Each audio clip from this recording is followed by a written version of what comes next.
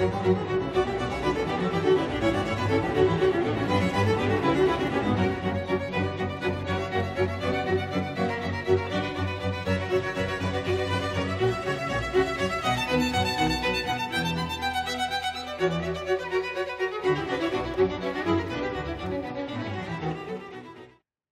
everyone. Welcome back again to the show. What a treat we have yet another. I searched for these people, another incredible musician. And I use the term musician with all the meaning of the world because this is an individual who is a great improviser, just a really great player, improviser. And I'm so pleased to introduce him. This is Nathan Mondry. Nathan, welcome to the show. Thank you, Nikhil. I'm going to be spending the entire rest of this interview trying to live up to the words of that introduction. You don't have to. I mean, listen, and again, I was telling this to the great Professor Nicola Canzano. I was saying, why it's always the harpsichord players and the early music players who have so much knowledge. And it's the particular kind of knowledge I really admire, which is that basso continuo sort of orientation. I really like that because they're so straightforward with their information and they really get really amazing practical results. And so Nathan, welcome to the show. And could you just give a little introduction to yourself just very briefly? We're going to get really deep in, but maybe just tell the audience who you are, what you do, and I'd love to know that. Yeah, so I grew up in metropolitan Detroit in a little town called Franklin.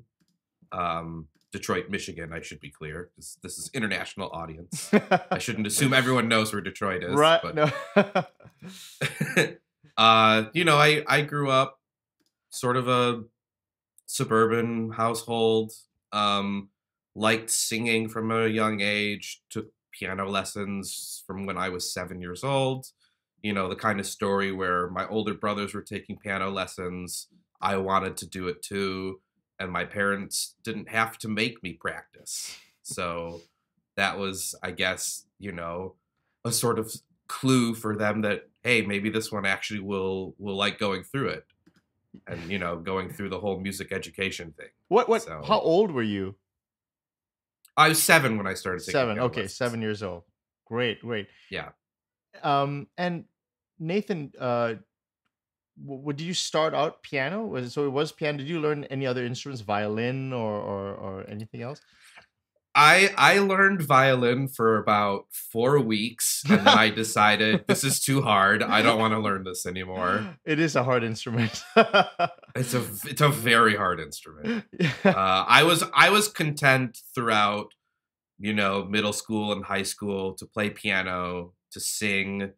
I did high school musicals and plays and acted in those. And then it was when I got to my bachelor's degree at University of Michigan during that time, that was when I first really started to get into early music and earlier instruments. Okay, so wait, let's take a little step back. So did you, okay, so I wanted to ask first question about your early training. This is actually not related to training, but your ear. Do you have what is known popularly as perfect pitch or absolute pitch? Yeah, so the short answer is yes, but that it's much worse than it was, when I was in high school.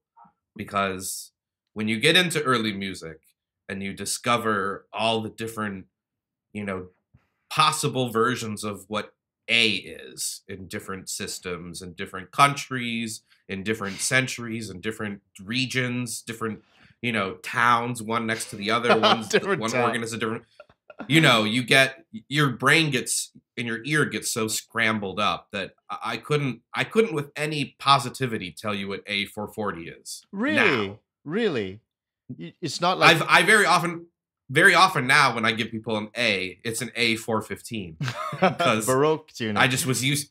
Exactly. So, once I hear it, then it's as if, I haven't forgotten anything. Oh, so like, okay, if you get a little refresher in your ear, will it be back to like normal? Yeah.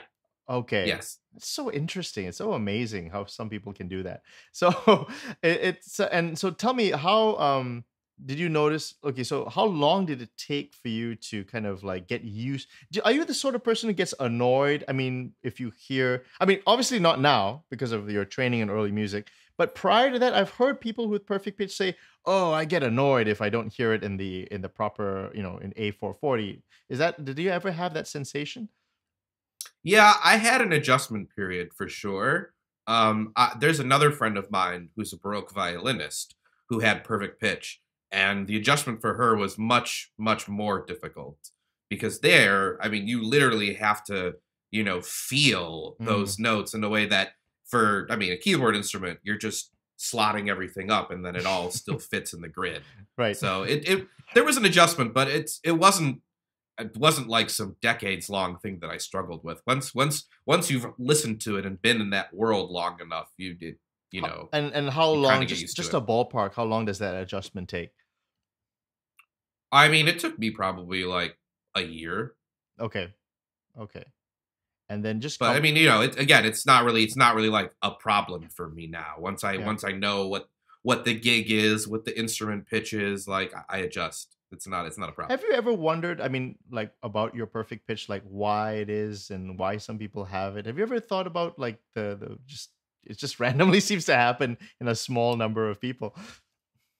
Yeah, I have thought about that. I don't know that I have any particularly eloquent thoughts about it, but I mean, I know that there was a period in my childhood where I didn't know that I had it, and then I wanted to like test myself to see if I could remember pitches. Hmm. So like I would, listen to a recording of some classical piece. I would run to the piano in the next room and see if I knew like what the chord was. I'd just sort of like do this for a while until, you know, I mean, how do people like remember like a face perfectly and are able to draw it? I think it's a Right. similar sort of sensation, but just That's with the true. ears. Yeah. Okay. Now tell me about your, let's begin with the story of your entry into early music. You talked about it in your undergraduate. How did that all happen? Basically, because of my good friend Nico Canzano, who I've been best friends with since middle school, high school. He was a year ahead of me at University of Michigan. Okay. So I entered my freshman year. He'd already been there 1 year. He said, "Hey, I think I'm going to take harpsichord lessons with the harpsichord teacher here. I think you should too." And me, I'd played harpsichord at a summer camp like a couple years before once. And it was one of those experiences where I thought, "Oh, this is cool. I don't know if I'll ever encounter this again." And then here I am. And then here I am like encountering it and falling in love with it. Yeah. And the rest is history at that point. That's interesting, and you really had that sensation where, and what was it about the harpsichord that really like kind of was, that kind of you fell in love with? What aspect of it?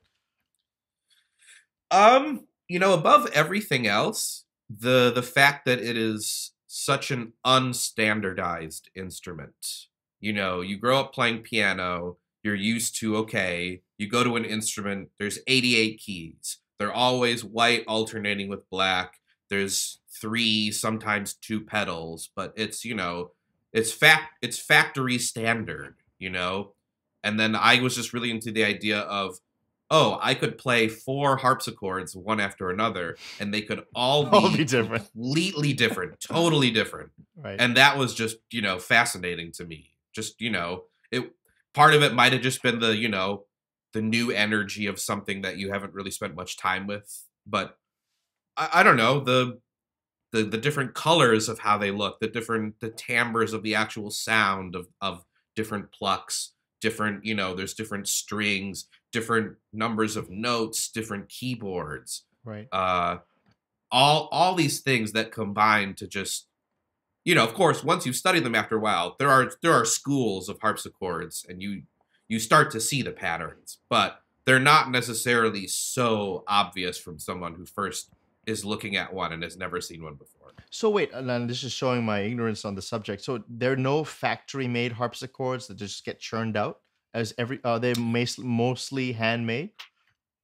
Well, so traditionally, yes, they were handmade.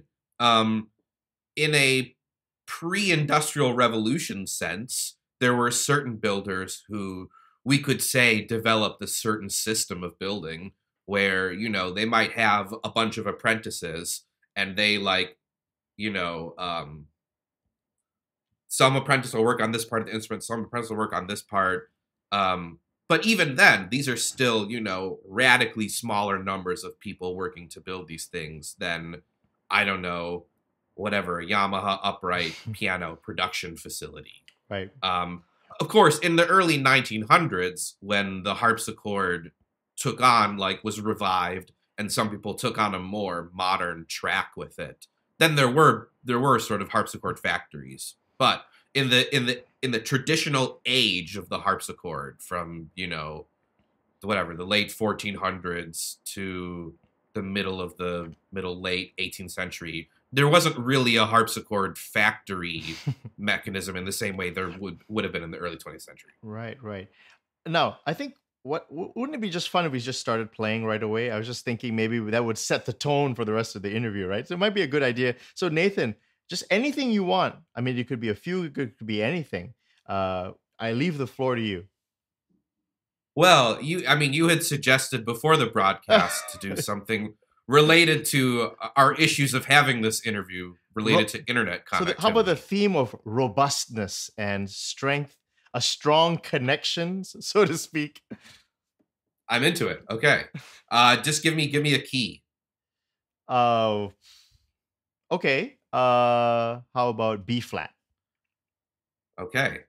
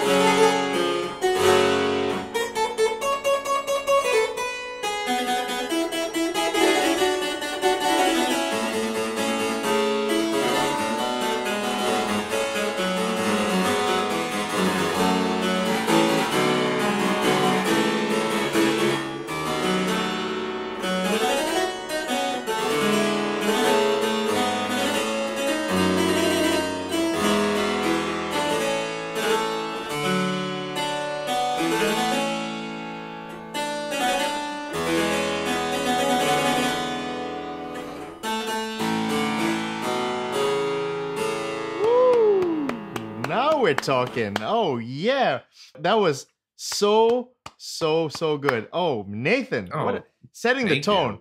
You. Now you said that you get inspired by a certain. Is that how does that work? So if somebody gives you a word or something, how does that influence the choices you make? Well, so I mean, because this is fresh enough, I can do a little play-by-play of the thought process. So you said the word robust. So instantly, my first thought was big, fat, meaty chord to start out. Something with more than 4 notes, at least, for sure, in both the hands combined. And then robust, maybe that brings to mind French overture, something with, a very, strong affect to it. And then you mentioned French overture, then a fugue comes to mind afterward. Maybe beyond that, it becomes much more subconscious. But those are some of the things that spring to mind when I first get a little burst of inspiration. Yeah, I asked Professor Canzano Nico, I asked him like, that's the big question, the thought process, because really, it makes me wonder, how far ahead are you thinking in the present moment as you're playing? So are you thinking, are you just like, let me get through this sequence, and then I'm at a certain juncture, then I decide then what I'm going to do? Because you clearly have a lot of ammunition, so to speak, before you can go in different directions. But how far do you think ahead if you were making choices? So there's I would say there's two different tiers of thought. So on the one hand, there's the large structural thought of, okay, if I'm doing a French overture thing, I know that there's this dotted section, there's a fugue that's coming after, and maybe that's set up by either a tonic or a dominant chord. I don't necessarily decide that right at the beginning, but I know that once I've gone through enough of these little paths, those are the two goals in front of me. And depending on where I end up, one of those will make more sense to me. Right, right. So that's the like the background tier that's going on. The more like minute or second by second, phrase by phrase sort of tier, usually I have in mind like whatever, a 2-bar phrase, a 4-bar phrase, something that is on its like neutral form, is a symmetrical number that then I can, manipulate and twist and cut or expand as I want. But yeah, basically, I'm thinking in a very like even numbered sort of phrases to, let's say if I start in B flat, then okay, there's going to be a B flat major chord that's coming in 2 bars, or it's going to be an F major chord or some other chord that from the key that I start in, you don't have to think so hard to figure out what comes next. Now let's talk about right. Let's talk about phrases. Sorry to cut you off, Nathan. I just wanted to ask you. You mentioned phrases. What Yeah. constitutes a phrase in your mind? How long is it? What are the elements that in you? Is it like super long? Is it a small unit? What's a phrase to you? Oh, I mean that's a widely variable question. But in the course of improvising, that's often determined by tempo. Actually, tempo is probably a big one because if it's a very fast piece, I'm thinking in, let's say 4-bar phrases or 8-bar phrases. And the harmonic rhythm, like how much the harmonies themselves actually change per bar, also determines that. Right? So if I'm doing something that is a slow piece, an adagio, a largo, something, and maybe there's anywhere from 2 to 4 harmony changes per bar, maybe I'm only thinking in terms of like a 2-bar phrase. But it's greatly variable. I don't have a one size fits all answer for that. Now I have a little bit more detail in that question. So do you make the phrase up on the spot, and do you like say I'm in this particular chord, and so I'm going to choose some notes from the chord. I'm going to maybe decide, it would be nice to decorate one of the chord tones. I might add a passing note. Like, how do you generate the phrase? Like, what's your idea? I mean, that's a very broad question, but like, let's just take an example of a phrase. Like, you're in B flat. So like, yeah. Do you take it from literature? I mean, and then you say, I have this idea, and then I'm going to manipulate it to make it my own. Or on the spot, do you just say, I have a chord in mind, or like a direction I want to take? I mean, there are various, stock and conventional choices that I've encountered in music, I've encountered in repertoire, I've, accumulated in practice sessions where on one level, it's basically like, even if I'm coming up with it on the spot, I've seen this scenario before, or I've seen that scenario. So in one level, it's a part of my brain that's just like, activate this sequence now. Yeah. Or, path A, path B, yeah. Right. So, I mean, in one sense, I think any good improviser has probably, truly never done something for the first time when they actually do it in front of an audience. I know what you mean. A lot of times, I know what you mean. You're treading you're treading old ground that you've practiced, but you are in this moment kind of mixing them up, though. units, right? For sure. I mean, Yeah. in a lot of ways, the actual like spontaneity comes from you deciding what to put where and when, not necessarily the like I'm going to that what you reinvent come the up with wheel. is I'm going to reinvent the right. wheel No. You every single time. right. Like I would say from my personal experience, like that feeling of actually feeling like I come up with something new happens. I don't know, once every 20, once every 40 improvisations. Like normally it's I'm going to do something like I've done before, but it'll be in a different key, or it'll be, it's this sequence, but I'll try this figuration over it now. Yeah. I think Um, honestly, I think you're being quite modest in terms of fresh, but I mean, I get your point. I understand what you're saying. Yeah. Now the one thing is, what's the answer to get many different? How do you build up your vocabulary? Is the real question here. Well, okay. So why don't I just take a little fraction of a sequence Okay. and show you different ways that, again, this is not in the heat of the moment, but Yep. we can still look at it from a, objective or far back point of view so that Yeah. we can see different possibilities. Can I choose the Okay. sequence?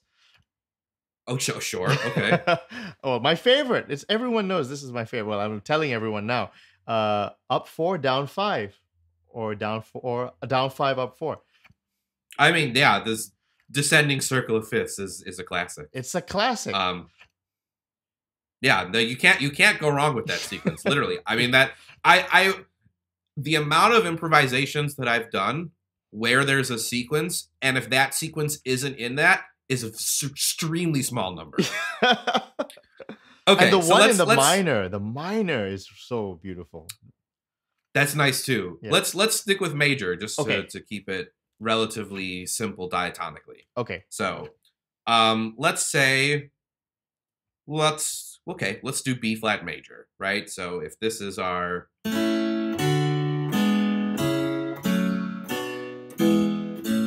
right, okay? So that's our basic little element. Okay? We can do a version where the bass is simple and the right hand is doing some kind of scale thing.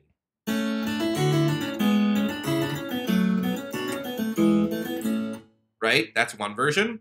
We could take that and split it between the hands.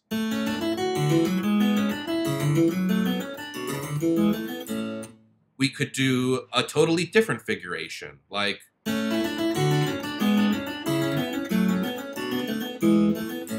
or we could do something totally different.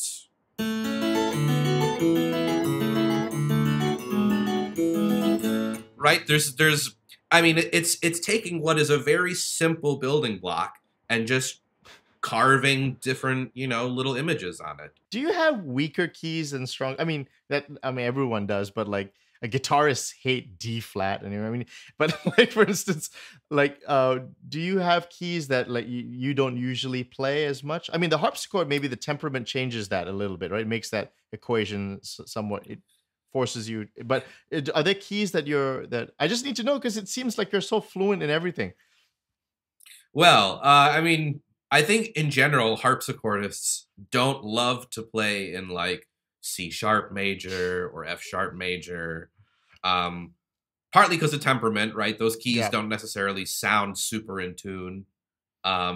Also, just sometimes it depends on the actual instrument because the keyboards are not always like built in the same sizes. So certain keys with accidentals are actually harder to play. But I when I have students, I tell them do everything in every key if you can, because it does make it easier when you have to right. improvise and someone gives you a key, right? There's no reason on a certain practical level to be afraid of any key, especially on what is a very grid-like instrument with a keyboard where everything is essentially just you shift up and down whatever amount you need, and it's you just move the hands to the right place. Now there's who is it who said there's a certain number of schemes that just defined by the bass, and yet there's many keys to practice them in. There's many variations on each sequence. You can get quickly overwhelmed. What's a good like battle plan to kind of progressively learn them all? Is there, if you are teaching students, like how do they not get overwhelmed? Because you could just tell them, all right, these 10 things in all 24 keys. I'll see you next week. It's very tough. Yeah, it's a thing I struggle with a lot. I mean, you could probably just spend a month on like circle of fifths flatward, and number of my favorites would be descending 7/6 or ascending 5/6. That's your favorite? Okay, show us. That's got it. Well, favorite. They're ones that I think are nice to do in the very beginning. Yeah. But I mean, so right, if we're doing the descending 7/6,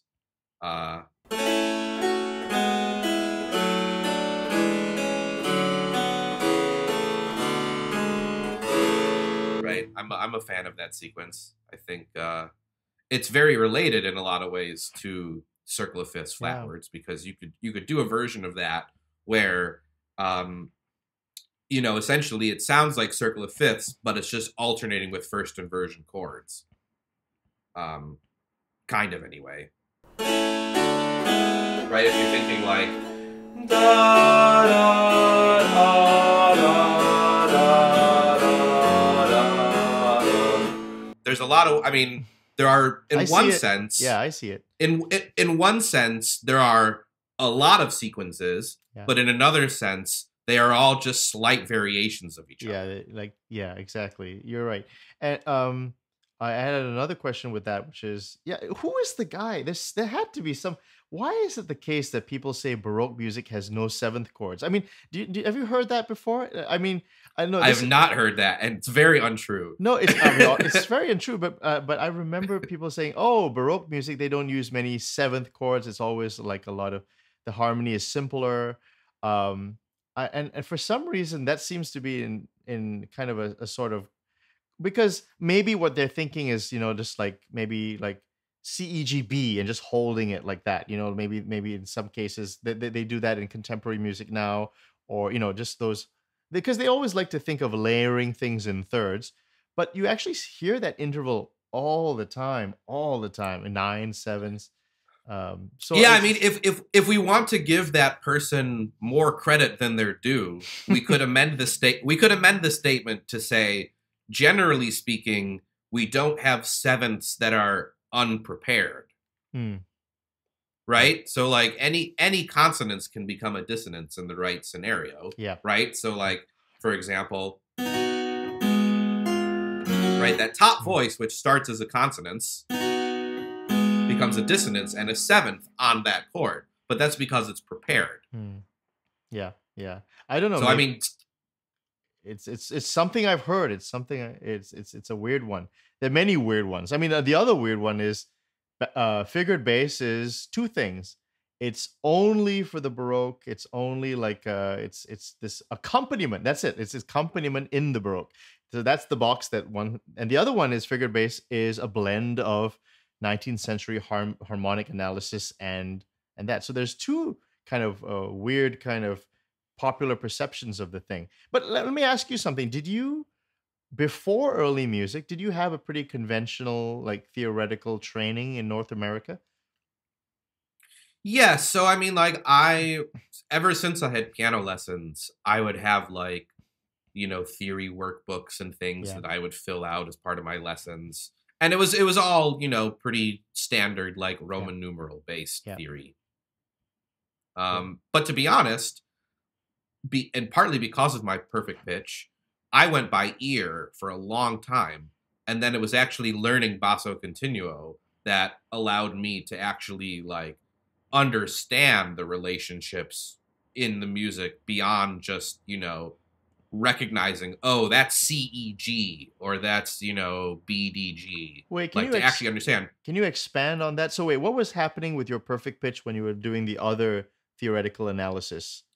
So in other words, I could recognize the individual notes within a chord and recognize them as that, but not necessarily know right away that's a dominant chord.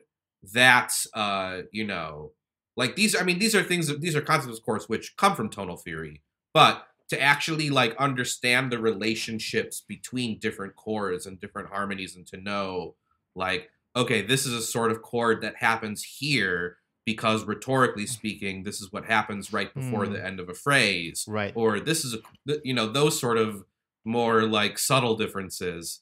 Yeah. Continuo helped me really understand a lot more. And how did it And help you in that respect? Because it's reading from the bass, but what does that mean with regard to your perfect pitch? well, what it really means is, I mean, understanding like where phrases end and why phrases end where they end. Right? So, I mean, one level of continuo is just the very literal. Okay, that's a C with a 6 on top of it, so that's a minor first inversion chord, or right? You can understand continuo literally from that perspective, but it's another thing to understand like, okay, so this phrase has been going on for 3 bars, and we know that there has to be a resolution coming soon. That's why the composer chose this kind of chord and not this other kind of chord, because metrically it would like make it imbalanced, or these sort of things that you pick up once you've like played enough of these pieces and you've seen enough of the things that composers repeat in similar kind of scenarios. Right. Now, I asked Professor Canzano about the rule of the octave in our very first interview, not the, and because he had such a rich basso continuo upbringing, it's almost like, yeah, that's kind of like a bit cookie cutter, and it's kind of like that's the.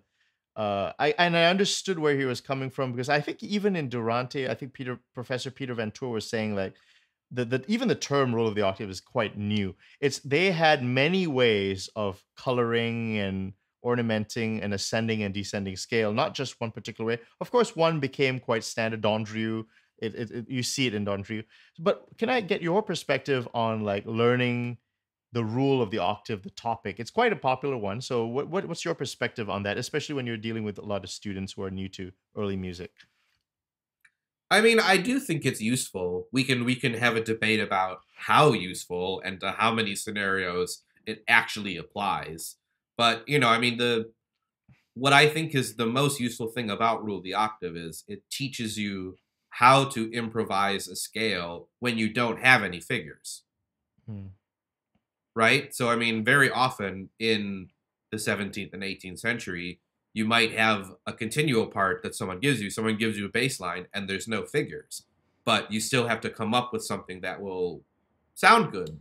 And again, I think the best benefit of the Rule of the Octave is it gives you a few different paths for doing that when you don't have any information at all that you can, just copy from the composer. Right. And there's a few versions of it. I know like CPE Bach has a few, all the Neapolitans. I mean, Fenaroli is a very famous standardized one, but there's a few. So like, is there a particular one that you use or teach, or do you have any preference? I mean, the Fenaroli one is standard. So it's generally one that I use, but I mean, I like to alert students to the different versions. I mean, Right. Handel has a different version where a lot of it is actually, like, for example, in the position of like the second note of the Rule of the Octave, where very often it's a 6-4-3 chord in a lot of harmonizations, right? That kind of a chord.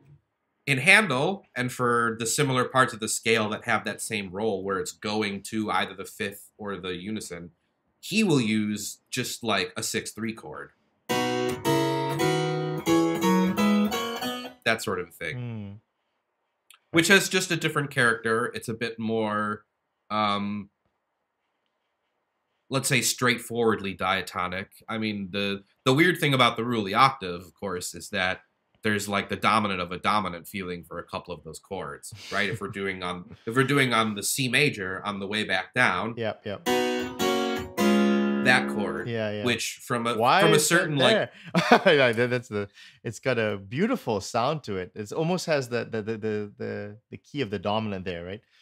Right. Yeah. So that's, I mean, it's sort of from a tonal theory perspective is a bit, kind of hard to put its place in. But functionally speaking, that kind of a chord, which is, I mean, we could call that a passing chord of some sort. Mm. It functions just the same way as, you know, like a leading tone chord would. So instead of to have, they both are fulfilling the same role, leading Right. us to that next chord. Right. Now, speaking of rules, Basso Continuo, and I asked Professor Canzano this pretty recently, ton of rules. It's long on rules, and even worse, it's long on examples of rules too. So it's like there's a lot of things. There's a lot of information. I mean, this is a craft. It's an art. It takes time. It's a craft. So what is your game plan with students in we talked about vocabulary, but this is more about the rules. I mean, CPE box, the true art. I mean, that's that section on thorough bass. I mean, that's tough. So, like, how do you teach a student rules that's progressive and step by step and is fun and all those sorts of good things. Yeah, I mean, there's different ways you could go about it. I think part of it depends on the student and whether you have the sense of, is this someone who just kind of wants to get a taste of basso continuo, or is this someone who you think is going to be like This is a the wrap. next Gustav Leonhardt, or I don't know. I mean, there's so many different paths. I like introducing students to Handel's Lessons for Princess Anne, Hmm. which is a very good collection of exercises that are both continuo and composition based. So, some of the exercises in there is basically like a little excerpt of a piece where he will, for example, he'll give you the motive for like a little fugal thing. The first voice will be written out, and then he'll give you clues on how to put in the other voices. Hmm. What's nice about his particular basso continuo exercises is there's actually very few words. It's basically like, just exercise after exercise, like, okay, root position, then you're adding first inversion. So in other words, like for the student who wants to get into the more fine details, then we can introduce other texts after that. But I think it's a nice way to just get people playing and not actually doing too much analyzing and overthinking in the beginning.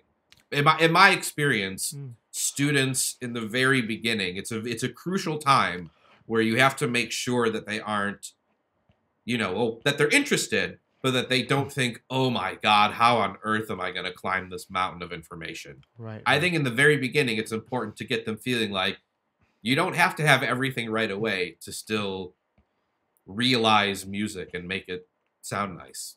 I have a question just came to mind, just like that, which is, how would you teach basso continuo to a young child? Like, let's say there's a kid who's interested in music, very like got some talent and is curious about basso continuo. I know from experience that you can't talk and talk and talk with a child. You have to play. But like, so like, how do you explain what's a 5/3 chord, what's a 6 chord? How do you explain these things? Uh, that's a great question. Admittedly, I've not really worked on Partimento or gut continua with very young students. But I But mean, in a just like sense, like any, beginners are kind of like kids in a way, even though they're adults. Right? yeah, well, I mean, the notation aspect of it is the first barrier that has to be overcome, Yeah. right? To recognize, well, one, that like this is a third, but by continuo literature, this is also a third, right? To recognize that like the number, generally speaking, we're talking about continuo Yeah. from like the middle and high Baroque. We're not talking about like Monteverdi, early Italian stuff. But when a composer writes, okay, they write a six above a continuo note. To know that the six doesn't always literally mean the sixth above, but could mean the 13th above. It just depends on what octave you want to play the note. Mhm. Because in continuo, 9, occasionally a 10, is typically like the highest figure that Mm. we deal with because all the other versions are repeatable in different registers. Yeah. Yeah.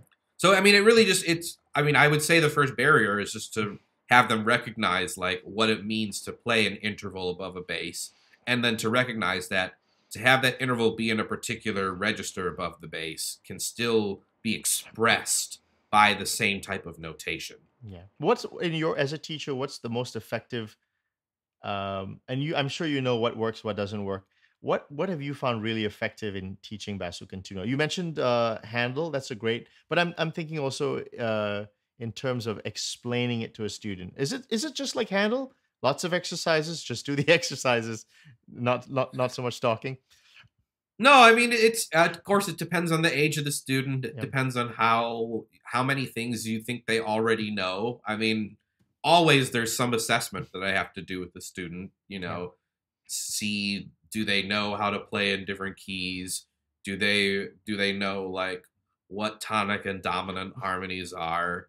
I mean, in many ways you could just, boil it down to that in the beginning, making sure they understand like some chords are like the goal and some chords are the chords that get you to the goal, and to like feel the difference between those chords. I mean, it's again different with every student, but sometimes you could just spend in the beginning like a ground bass, which is a great way to teach a progression, but also to teach variation, to teach, how you take the same material and do different things with it. Right. Now, Um, now we talked about beginners. Now, you're clearly, I mean, like, it would be a shame if you like it was we only spent this time talking about one demographic, but now let's say you had an experienced person coming to you and say, "I've done lots of accompaniment, but I don't really know how to take it to that improvisation level." How would you take it from the chord playing to a more, you know, into more improvisation territory? well, I mean, as I'm sure you've probably discussed with other guests, I mean, Partimento is a great sort of, gateway in between, let's say, paperless, memory inspired improvisation. We could say on one level maybe that's like the highest standard that like we think of when we think of an improviser. Someone who doesn't have any visual aid at all. They're just going on like internal feelings Mm, and shapes that they can come up with. right. So generally in my experience, when that oftentimes a student will come who is very gifted with playing an instrument, they have all sorts of repertoire, they have experience with basso continuo, but they've just not done the next step of like making pieces up on their own. Yeah. um, so Partimento is great for that because it kind of gives you both. It's a piece that already has a defined structure Mm, and has some, but there's usually not just one solution. There's often, even within, a standard solution, there can be layers of difference in terms of actually realizing it. right. Um, so, I think Partimento is a great gateway into that. I mean, also just making people compose is, I think, a very important part of it. Sometimes, improvisation is just fast motion composition. Yeah. Now So I have to. once Oh, go ahead. Sorry, Anthony. no. So it's just, a lot of it comes from self-esteem and a musician feeling like, well, I can play all this music, but I can't come up with anything on my own. Yeah. So you have to sort of like, feed that malnourished plant inside of them so that they can actually feel like, okay, I can create music. It's not rocket science. There's, you just have to be aware of a few things structurally and make it, if it's a piece that exists in a certain meter and a certain phrase structure, that it all just kind of like fits. Right. Right. Now, listen. We when people talk about Partimento, we talk about Partimento collections and all of that. But this is so awesome. I mean, you write your own Partimento. I mean, what level does that have to be? That's got to be a few levels above. Like, I mean, writing your own Partimento. People are dying in book one, and here you are writing your own Partimento. And I want to draw the audience's attention to your wonderful IMSLP page. It has you're a composer. You compose lots of pieces. But let's talk about the Partimenti you've written. Now I see there's a Ritornello one, concerto Partimento, a fugue Yeah. Partimento. Maybe would you mind? Should we take a look at some of them and maybe you could explain your Sure. Partimento? What could we start with actually one of the unpublished ones I sent you? There's this Versetto Yeah, yeah, yeah. Partimento. Okay, yeah. Let me bring that up. And why don't you just describe it while I'm bringing it up? Yeah, so this is um for lack of a more refined way to say it, this would be like, you know, a beginner's first kind of a like fugal partimento is sort of the pedagogical aim I had in mind. So a piece which is, you know, it's got imitations, it's got a very small subject. It introduces different clefs, not so much in the way of sequences per se, but it's just a you know, small compact piece to get someone comfortable with partimento language and notation. So here it is, and Right. okay. Very often in these imitative genres of partimento, it's all written on one staff, and sometimes, you know, there will be the introduction of the second voice on the staff that introduced the first voice, right? So we see that in the first line, and then we see that there's a tenor clef at the end, which is you know, a clue for the performer that, okay, here's where the next voice comes in. And of course, once you've played enough of these kind of things, you know that the piece doesn't go like this. So I'll go from the beginning and I'll show you how not to play measure 4. Okay. So from the beginning we have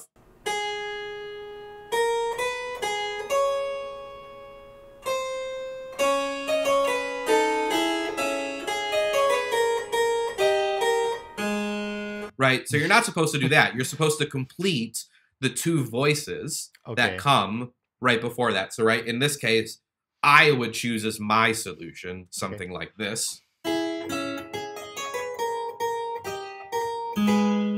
Right, so the G sharp resolves down to the A, the B natural resolves, or I should say the G sharp resolves up to an A, the B natural resolves up to a C natural, so that when measure 4 comes, the two voices are still continuing, right? And the idea of this sort of a notation is to basically show you that, you know, to come up with a fugue and express it in one voice can often be understood just from continuo figures. You don't necessarily need to keep track of everything that you would think when you think of like a Bach fugue or something with a very long fugue subject where you think, how are they putting all those things together? No, the idea is that it's actually very simple. And it's basically that, you know, motifs, melodies, subjects, they are ultimately a linear expression of harmony. Right, right. So I could, for example, now do a complete version of this piece and just show you how, please. how this might go. Okay.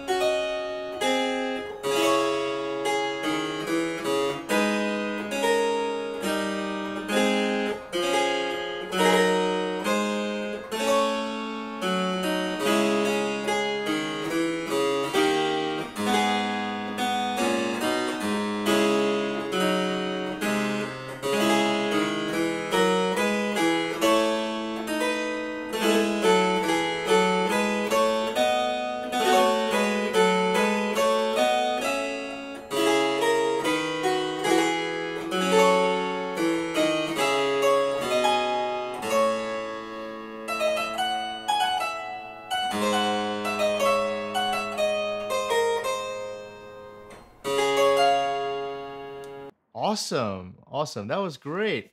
Wow. Actually, you know, we actually have a bunch of slides that we prepared. See, this is the thing. Once I get talking, I forget our game plan. So let's get back on track here. So that's great. We have actually a bunch of great examples that we should talk about. Okay. Let's do the invention partimento then. Okay. Let's pull that one out. Okay. So give a description of this one now. Yeah, so this is very much inspired by Durante, right? There are the different partimenti where he will often give you, like, you know, the first couple of measures and say, this is the basic way to do this piece. Now you do the rest. And so I've given an example of how I think the opening should go, and since it's an invention, we are expecting the voices to trade off, right? So to show you the very first line and the little incipit that I've given.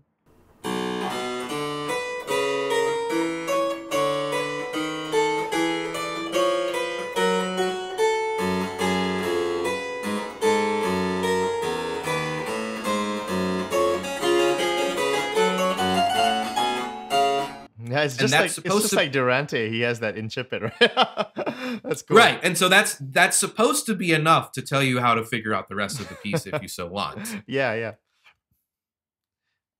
Yeah, so I mean, just to basically say that like this is a lesson in invertible counterpoint, right? The thing that you can do in the right hand, you can do in the left hand, and the thing that you were doing in the left hand, you can do in the right hand. It's also a little exercise in showing you how to come up with, well, transpositional things, right? To recognize when there's a sequence and to know that, oh, the thing that I was just doing in the half bar before, I do in the next half bar, but down a step. Like, for example, where I just stopped, right? I stopped, I guess, the beginning of measure 6. Right. So, right, if we had from the beginning, then that becomes in the right hand. That part of the bass line switches. And then, in my opinion, since I wrote the piece, I can say that. Exactly. Then this little 16th note figure that we just had comes back, and then I think you're supposed to do that for the next another bar and a half.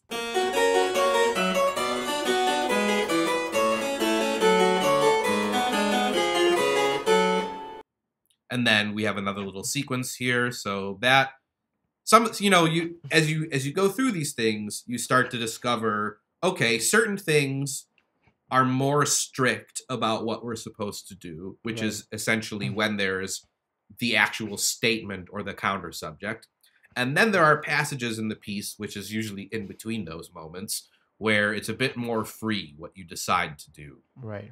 Especially when you get to like cadences, like in measure 10. I would say there's not an obvious solution for what to do. Right. But maybe you could draw on your previous lessons and throw them in here. Yes. Okay. So, for example, right, in a lot of ways, what's the purpose of a cadence? It's to affirm the key that we've just ended up in. So, if I had my Partimento student here and I was advising them on what to do in measure 10, I would say the idea is that the right hand is probably going to end up on a G by measure 11 downbeat. So that could be expressed in all sorts of ways, but let's say, for example, right, that's a very comfortably standard sort of solution that you could do. There, you could also do something where you mix a bit of the 16th note figuration that we had before, culminating in a trill.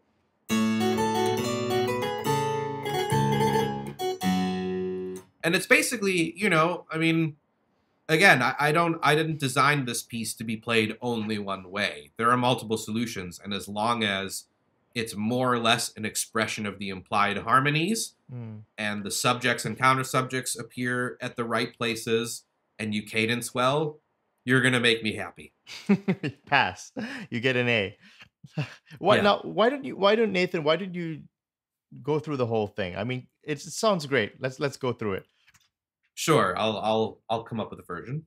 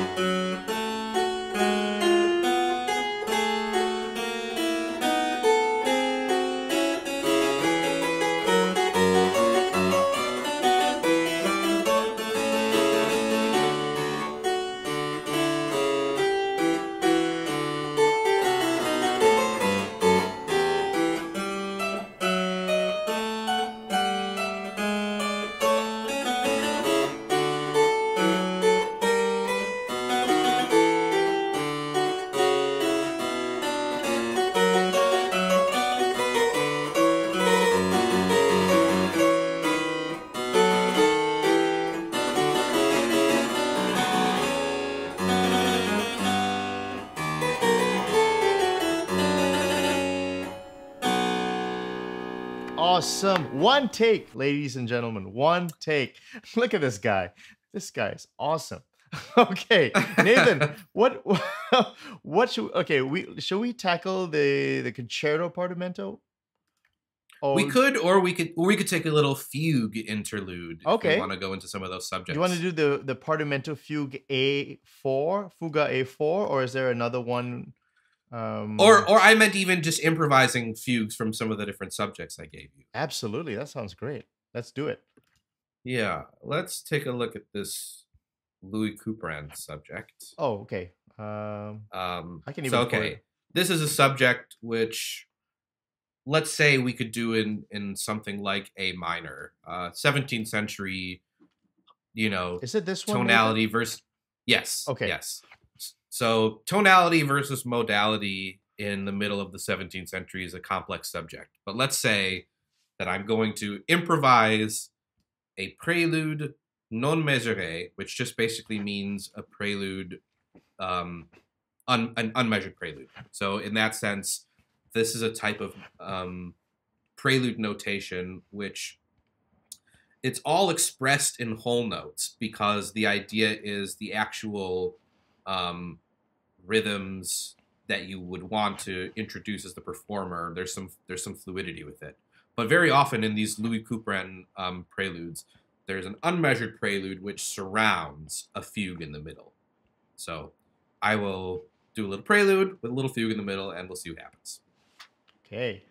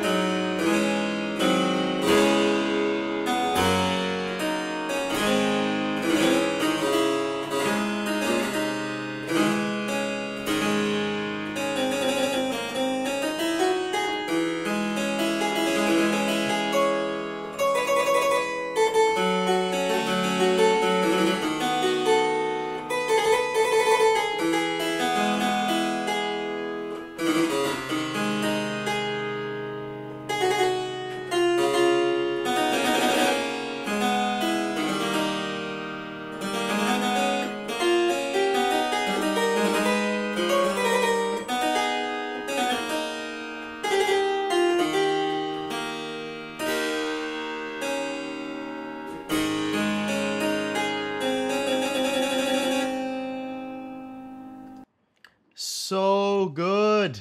Woo! Nathan. I tried to throw in a pedal entry for you there. I don't know if you could tell, but I heard, and I also heard my favorite sequence too. I heard a lot of things. So good. Nathan, there's a couple of things I want to ask you. So, for instance, um, do you in the repertoire, do you know, and have you played a lot of fugues yourself? Like, have you played many fugues? Or is a lot of it also theoretical, like you constructing it in a lab? Or do you need to know? Basically, my question is: do you need to play a lot of fugues to be good at fugues? It seems like a ridiculous question, but I mean, yes, I think so. I don't know. I mean, maybe there's a version of this where someone has only like studied fugues and not played them, and maybe they could then do it. But I would view it as unlikely. I don't know. I've probably read at this point in my life hundreds and hundreds and hundreds of fugues. right. So and that might just be Bach. Like we include other composers too. I mean, I think a very important part of, if you want to, in whatever fugal style we're talking about, if you want to do it well, you just have to devour lots and lots of music so that Right. You're right. We're trying to reconstruct a language that people aren't speaking, so to Right. speak. So you have to immerse yourself in it to really feel like you can become fluent in it. As a question I ask all the improvisers, which is, how has all this improvisation knowledge and the skill affected the way you play repertoire? So how does it? I mean, was there a point?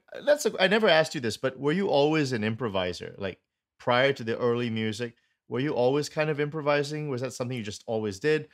Um, in classical music, everyone plays repertoire; it's just a given.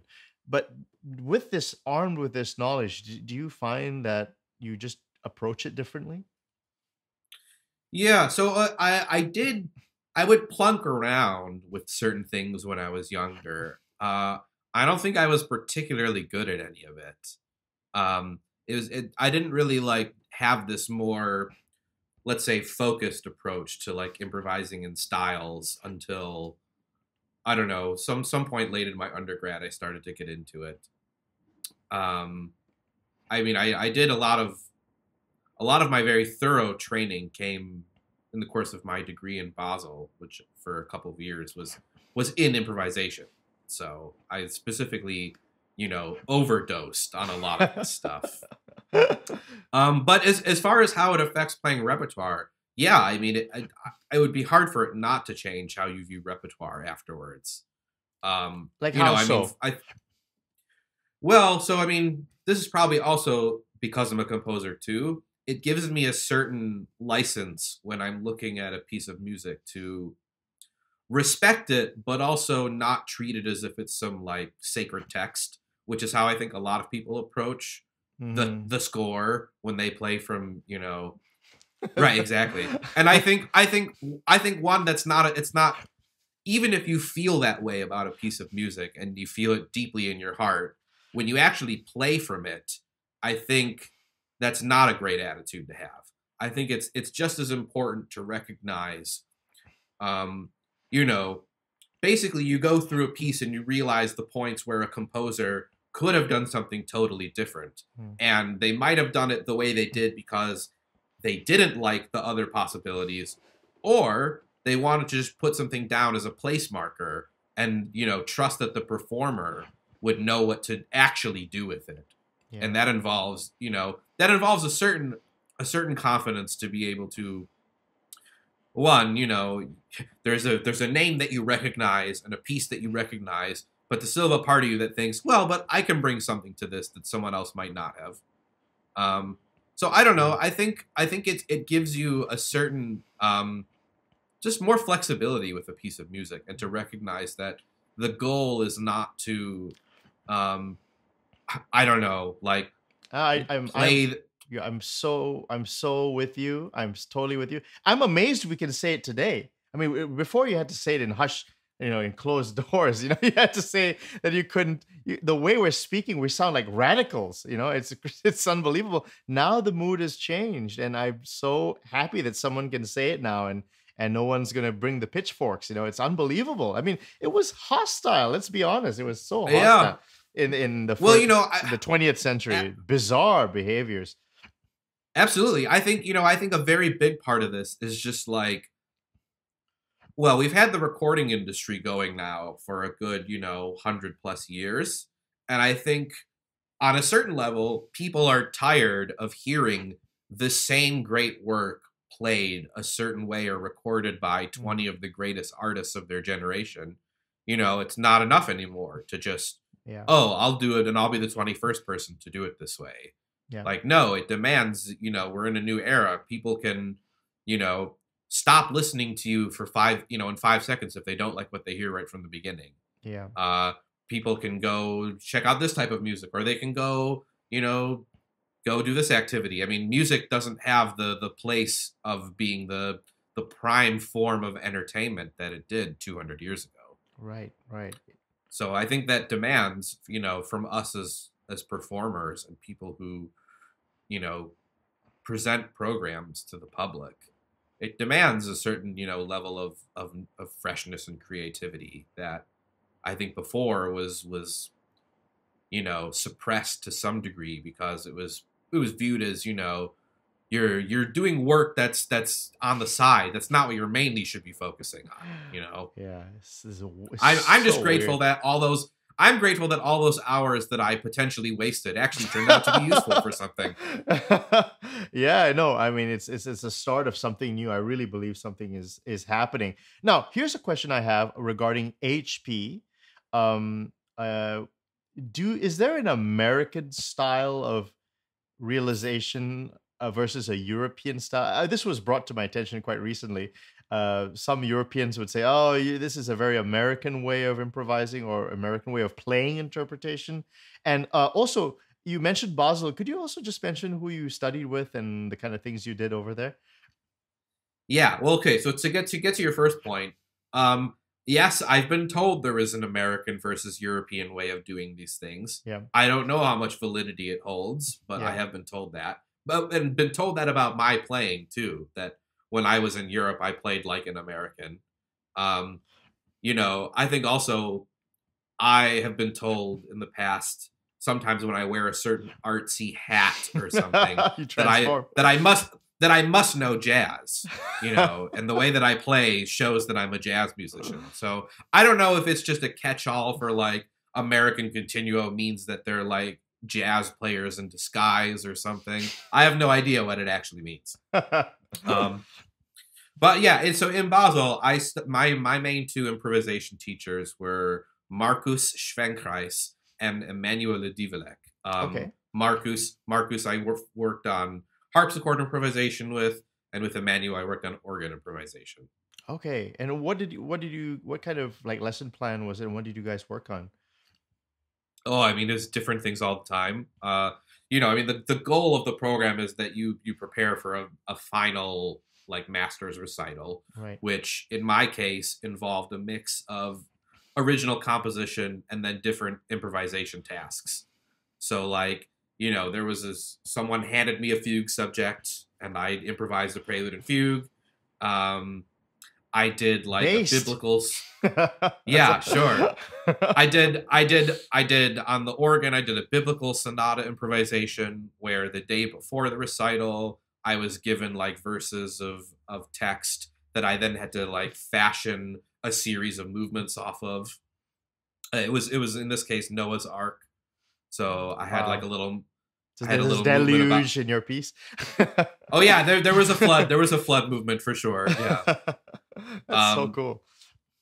So I mean, just we would focus on different things. Like sometimes it was just on like concerto improvisation. So like taking a ritornello theme that could be pre-composed or come up with on the spot, and then improvising different interludes and things.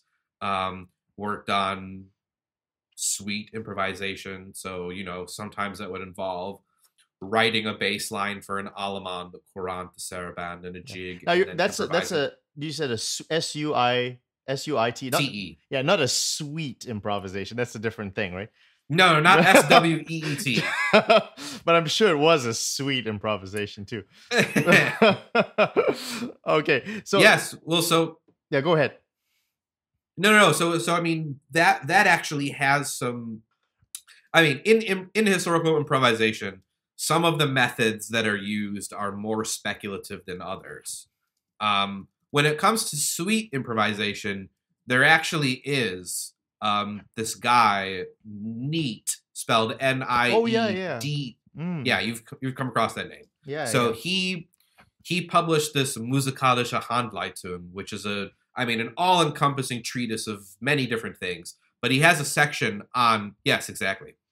So he has a section, and I believe that would be in book 2. Yeah, in part 2, Okay. where he basically shows you how to take a bass line. So he provides a bass line that you then can manipulate to become an allemande, a courant, and he goes through all the different Wow. dances. And so that's a method that I've used with students before, to you fashion a bass line, and then basically the characters of the different movements inspire you to make the appropriate metrical and whatever harmonic changes you need to make. Right. Now, Nathan, as we wrap up, I wanted to ask, like, you know so much, but are there things that you're working on? Are you like, "Ah, I need to work on this week? Or, I mean, are there things that you are like, I need to learn a bit new things? What are the sorts of things that you're like working on that you have on your diary? Well, yeah, I mean, listen, I'm always working on fugal improvisation. That can always get better. um, and that I've noticed that sometimes if I go a month without improvising a fugue, the first few times I go back and doing it, it's terrible, it's horrible. Like I really just like anything, if you don't do it all the time, you lose it. Hmm. I don't know. Some things that I have been interested in the past that I would like to get back into is some more Renaissance style improvisations. There's this guy, Santa Maria, who he published a treatise in the 16th century on different sorts of composition and improvisation related tasks. One of them is how to improvise a fantasia, which I had spent a good time in Basel working on, but I would like to bring that back under my fingers. That was pre-basso continuo. Yes. Yeah. Yes, pre-basso continuo. But and so a lot of the things that you have to memorize in this, he has basically like different sorts of progressions that, again, you learn how to do them. You learn how to do them in as many different keys as you can, different modes in his case. Right. But all fun, useful stuff. Yeah, that's wonderful. Well, we should end off with some music. What do you think? What should we want to pick one of Sure. those one of those subjects? Yeah, okay, sure. So I did a French one. Now we can pick an Italian one. Okay, there's Um, Corelli, Albinoni. Which one should we do? Here, let's do this the second Corelli subject, which is very fun and I think might be recognizable to some people. Oh, nice. I'll just Okay. play the subject. I'll play the subject really briefly, and then I'll do a prelude and a fugue off of it. But so.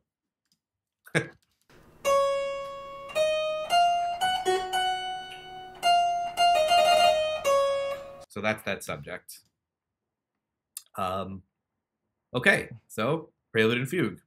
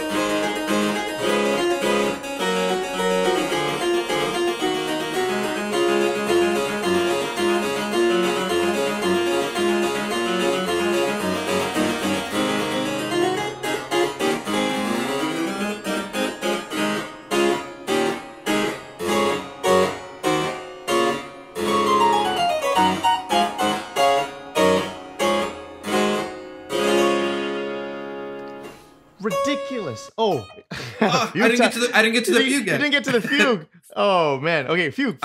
Yeah, go ahead. Sorry, I just was. I love that. That's what we're all waiting for, right?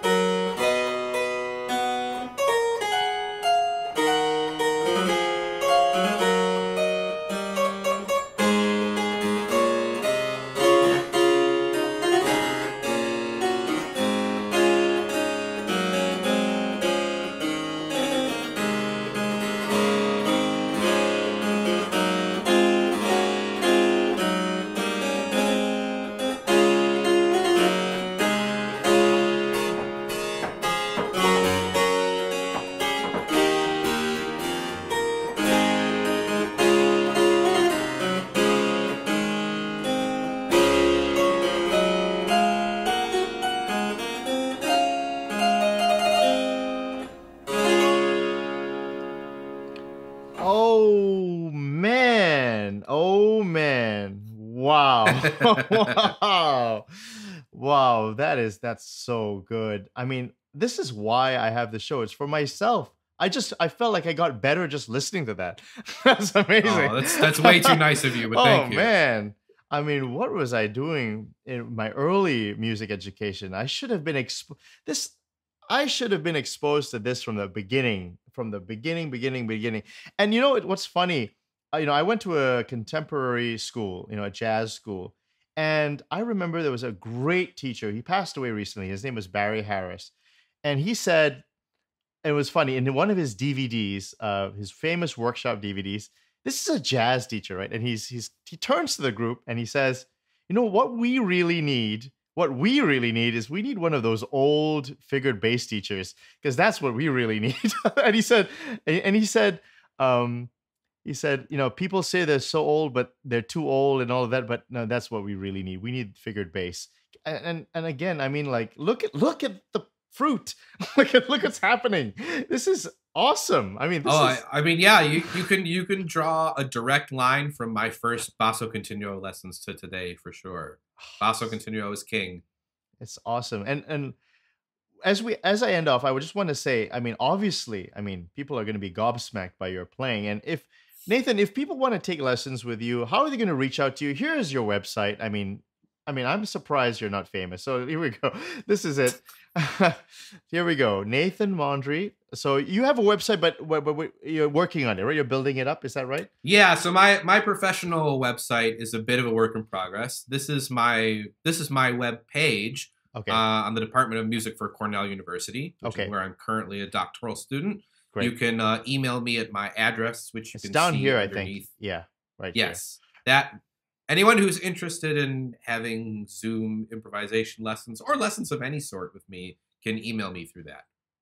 I mean, ridiculous. I mean, it's obscene. I mean, I'm saying this is another path that I want the audience to be exposed to, know that it exists. And if you want to take lessons, the people are around, And I'm telling you, Nathan, I'm going to go practice right after this interview. It's so inspiring. It's so inspiring. That's very nice of you, Nikhil. Thank you. And do you want to plug anything? Is there anything you want to mention? Upcoming concerts or workshops or anything you want to just mention to my audience, things you're working? What's your plan for the next year?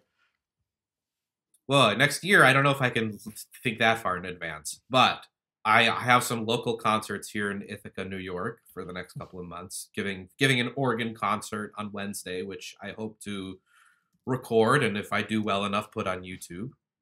So I have my own YouTube channel. I found it. Pages. Yeah, here we are. Okay. Yes. There's some of my own pieces on there. You can also check out music of mine on Spotify. Right. Let me bring that up. Yeah. Yes. Different albums on Spotify. One with my group Les Barracudas from Montreal. We did an album. Another album there I did with Eric Tinkerhess, where we recorded the complete works of Fortepianist for viola da gamba and harpsichord. A couple other of my compositions that are on there as well. And I'm working on an album, a solo album to release within the next year. That's awesome. Wow. Well, the great, I mean, I can say that, the great Nathan Mondry, everyone. Please keep doing what you're doing. And, actually, I had an idea for a panel interview with your good friend, Professor Canzano.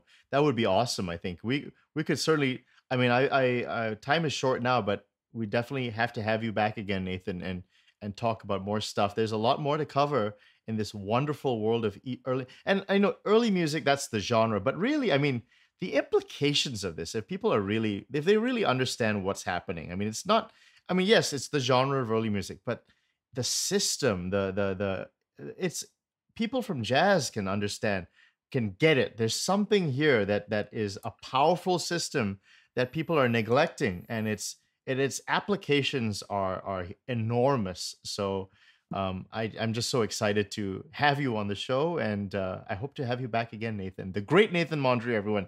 Thank you so much. Talk to you soon. Thanks, Nikhil. This was a thrill. Talk to you soon.